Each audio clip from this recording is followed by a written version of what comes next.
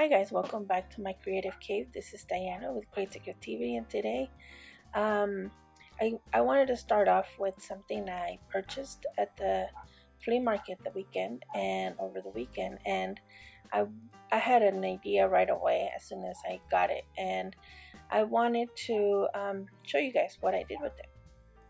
I started with an 8 by 10 piece of scrap plywood, and I did some stenciling on there. This is a CTW, I think, word or something like that. I'll link it down below. But this is a big stencil, the 12 by 12, and I just used a little bit words here and there. I just wanted some texture. I didn't want just a plain board as a background.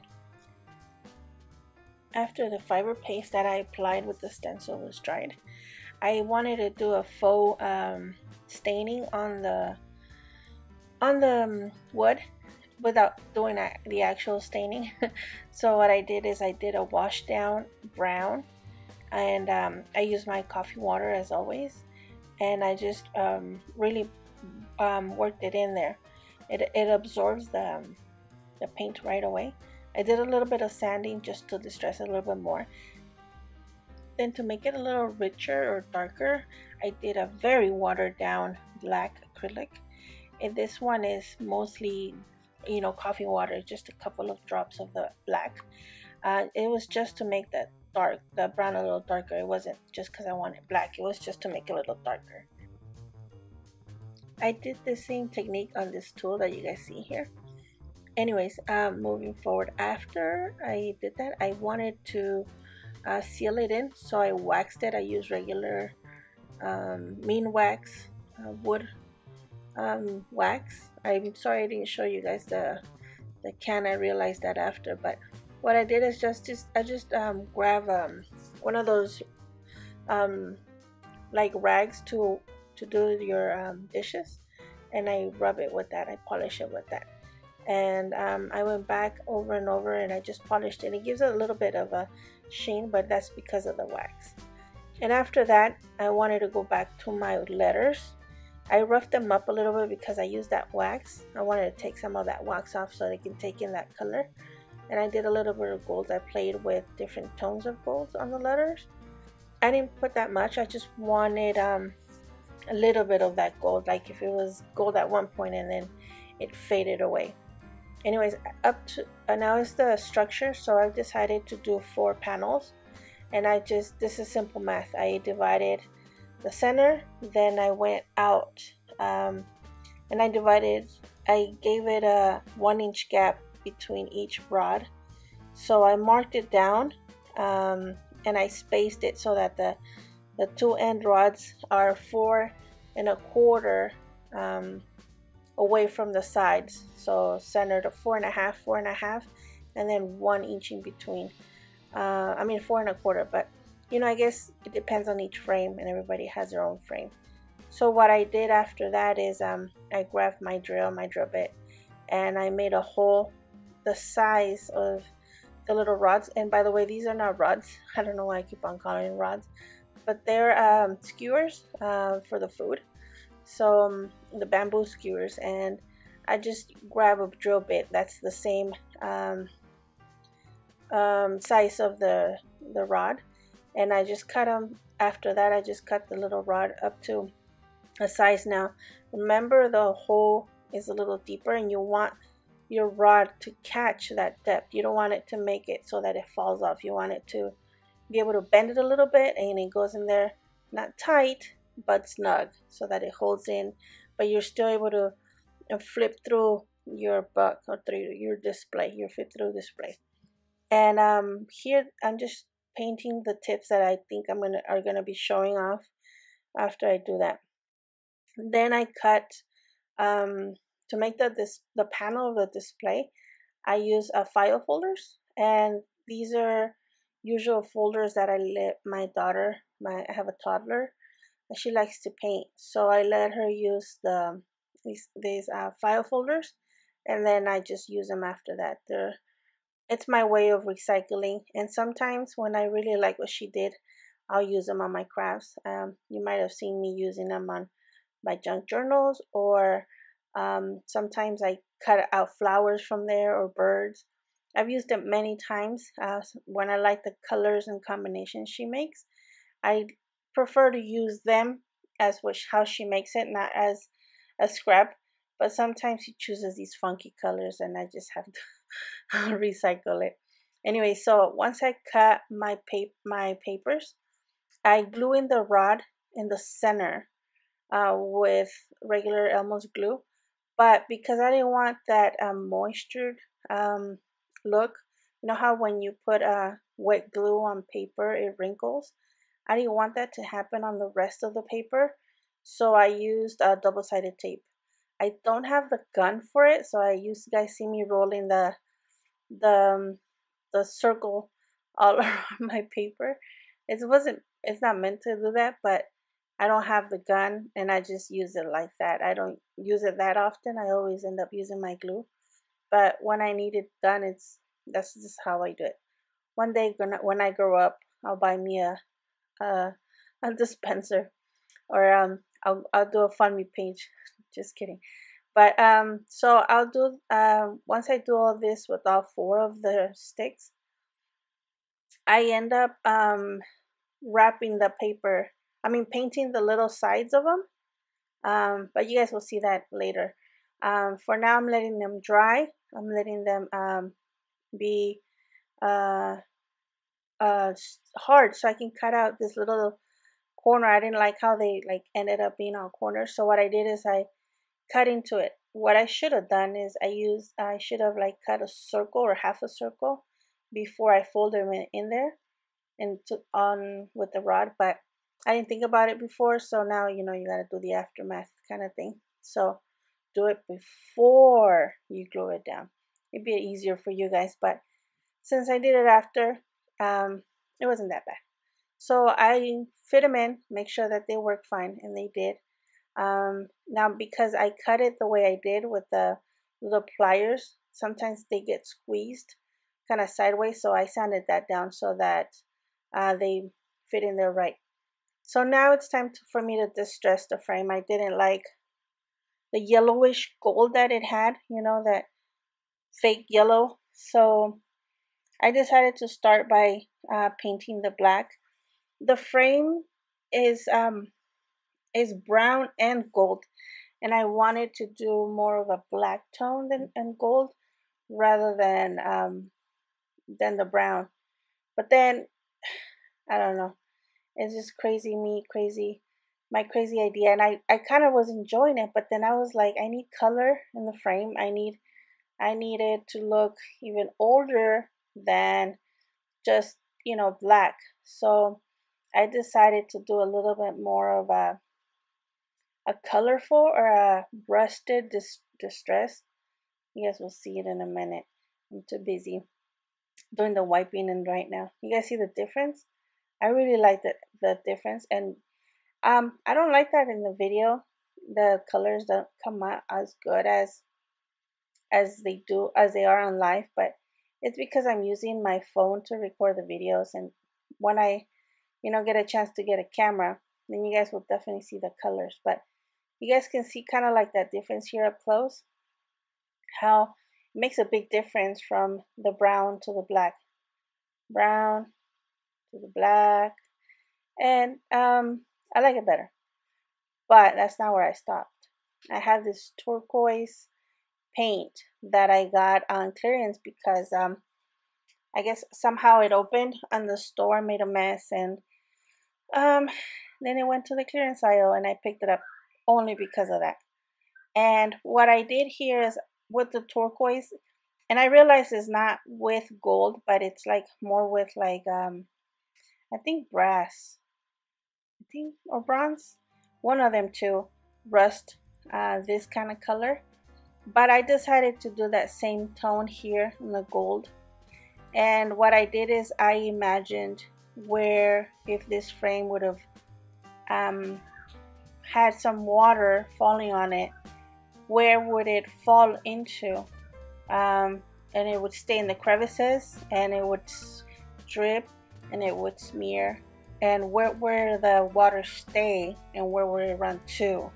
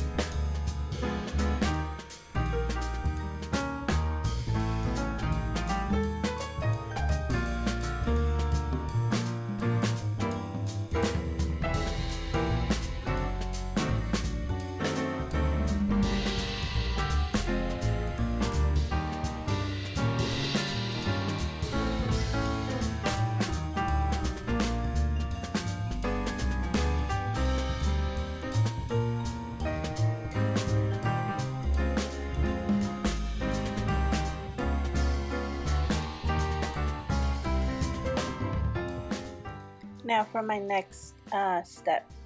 Now I was scared, very scared, to use these colors because I usually use these colors when I'm rusting like metal, or I'm rusting just rusting, but I've never like really used it on rusting gold, especially when I use turquoise too. So I was scared that it was gonna look kind of funny, or like if I threw paint in it, and so that's why I started uh, putting some on and taking some off, and I figured, okay, I'm gonna put some on, and I could always just wash it off. They are acrylic, and but I wanted to try it. I was, I'm a scary cat sometimes, but sometimes I push myself because it might end up looking okay.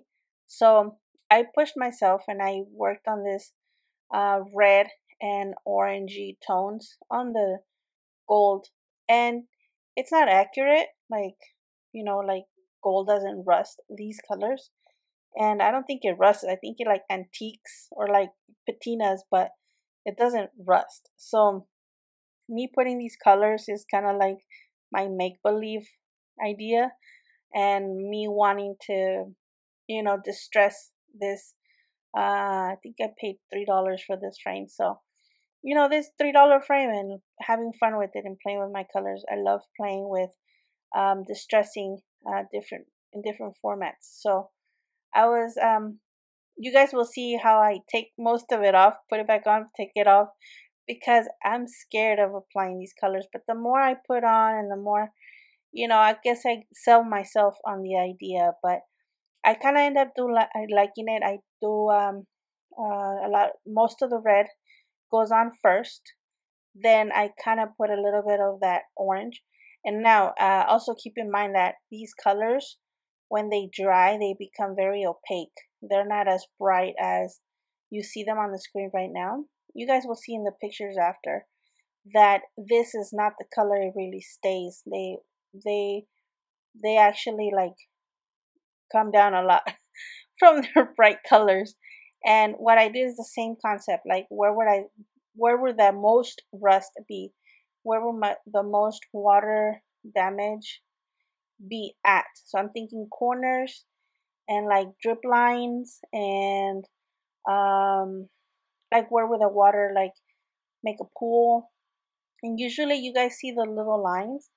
I'd always see water kind of like, if it falls into that crevice, I see the water would stay amongst the line. Sort of like run along and then cool down. I don't know. I guess I spent too much time watching water, but as much as I like distressing, sometimes I feel like it's important to, if you want to mimic nature, watch nature. So I kind of did a lines, but I didn't like how they looked. But then I got a little creative. But I was able to. Oh, you could always like just take it off, put it back on, and I could have added more turquoise. I don't think I did, but I could have just washed it off and added more turquoise at the end of the day. And you guys will see me. I put red and orange sometimes where the blue is. Sometimes I put it where the blue is not. And I started putting some of these colors where on that fabric of the frame.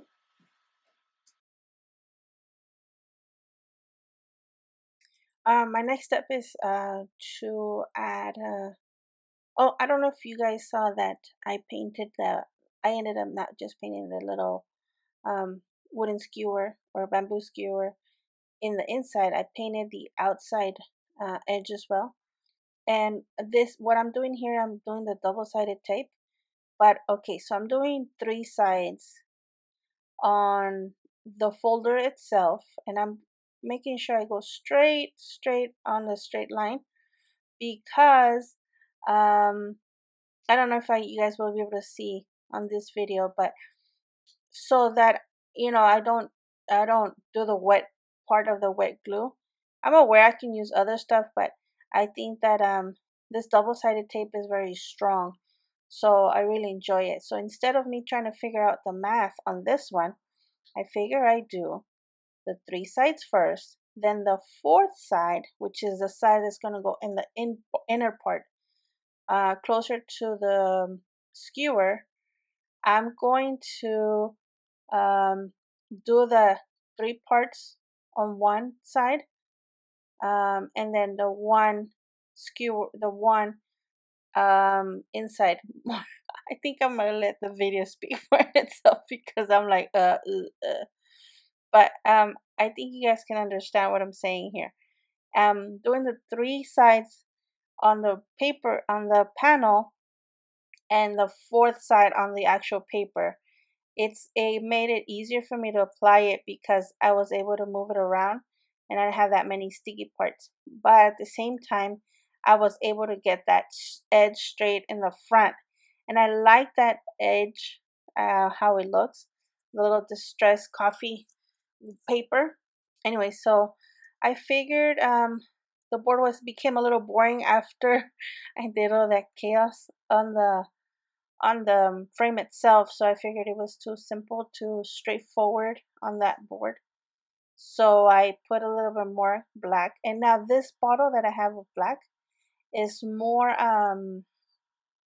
I put water in it, so because I use it so much to distress all my stuff, I have a prepared black acrylic little bottle with water in it. And I don't remember if it's coffee water or just straight out water, to be honest with you guys, but in any case, it's still just watered down black.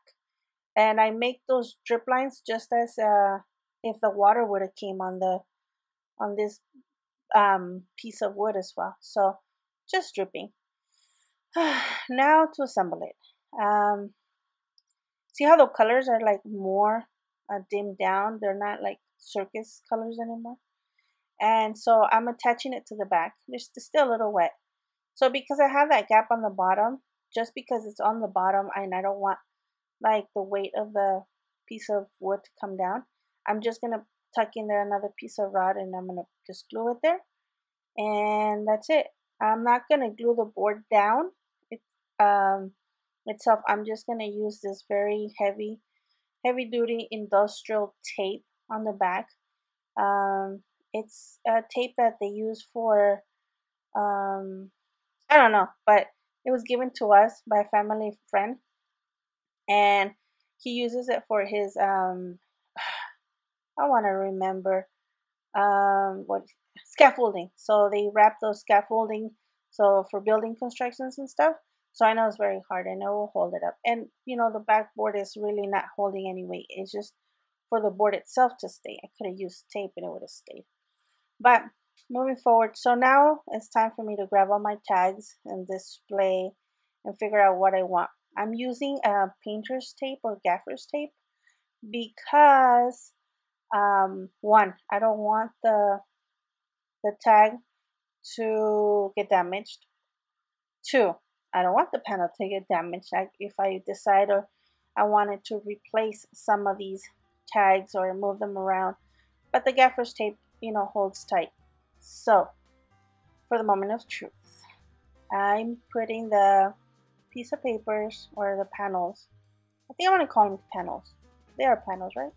Anywho, putting the panels in there, and kind of like the way I had them, I thought about them. Now these are not all my tags, they're not my best or my worst.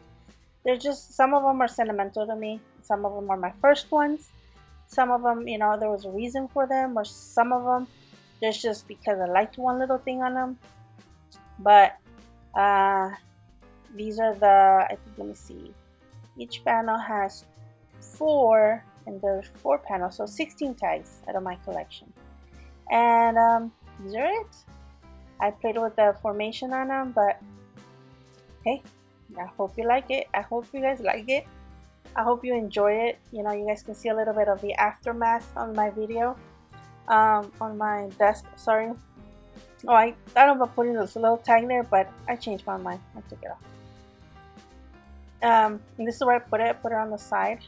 I am going to eventually hang it, but for now it sits here. I of course decided to do the corners, the can corners, and I did my maker's table. Well, that's it for today, guys. Thank you guys for watching. If you guys like this video, please give it a thumbs up and consider subscribing. Till next time, stay safe, guys.